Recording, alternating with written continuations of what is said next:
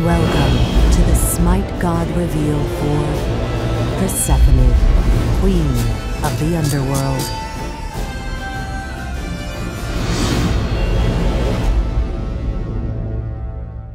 Every season has its ending. The leaves fall from the trees. Once more, I descend to my husband's kingdom. The gods claim it is a place of shadows and sadness. But what do the gods know of death? What do they know of me? To them, I am merely Demeter's stolen daughter, or the wife of Hades. They never wondered why I ate the pomegranate seed. But I had my reasons. And soon, they will see why I am called Clever Persephone.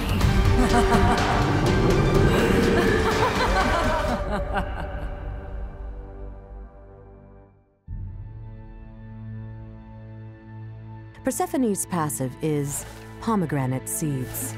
Persephone places out harvest plants that give her pomegranate seeds when activated.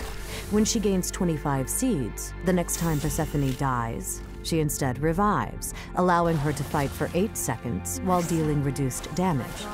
If Persephone gains more than 25 seeds, each additional seed will be sold for 3 gold when she enters the fountain.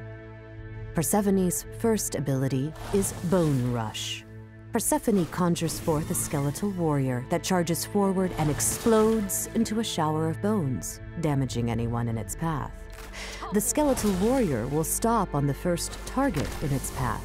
At the end of its shower of bones, the head of the skeleton lands and becomes a harvest skull. Persephone's second ability is Harvest. Persephone accumulates skulls that will slowly grow into different flowers over time.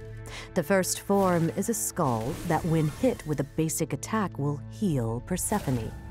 The second form is a sprout that will explode and slow enemies when hit with a basic attack. The third form is a flower that, when hit, will chase enemies and bite them, dealing damage. Persephone can have up to 10 of these plants out at one time. Persephone's third ability is Flourish. Persephone bursts life, giving energy around her, launching her forward or backwards. Any harvest plant hit by the life energy immediately upgrades and activates. After using Flourish, the next harvest skull used will be spawned as a sprout. Persephone's ultimate is Grasp of Death. Persephone conjures a ball of vines that she throws forward, stopping on the first enemy or wall hit. If an enemy god is hit, they are entrapped. They cannot escape the ball of vines without breaking out of it with basic attacks. The entrapping vines continue to seek out additional targets after hitting the initial target. Enemies grasped by these vines are bound, meaning they can no longer move away from the entrapped target.